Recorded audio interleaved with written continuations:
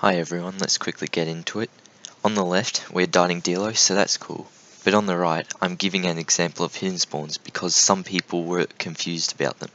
So as you can see, out of nowhere, Pro-C and Para appeared in my 30-meter blue circle by hovering over them. It's that simple. That's also how Parasaurolophus Lux will spawn, which everyone's going to want. So here's the best way to find it.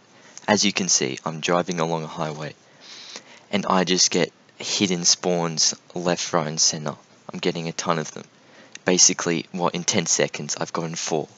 So that's going to be one of the best ways to get it. Yeah, there's another one. And now we're going to dart Parasaura, which was lucky because today, because it's a legendary, it's really helpful to give an estimate amount of how much Parasaurolophus Lux DNA we're going to get. Whilst it doesn't use the exact animation, it's a helpful hint as to what we'll get, which was 169. So I decided to buy VIP, which will hopefully increase my chances even more if I find Parasaurolophus Lux, because we will need 200 DNA.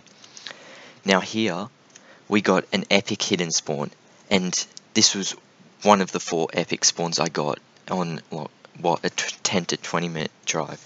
So it's not too hard, and they're increasing the spawn rate of it, so hopefully it's much easier to find these creatures next update.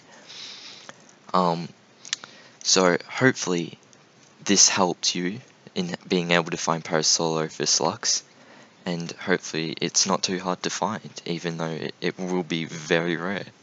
Hopefully this helps at least a bit.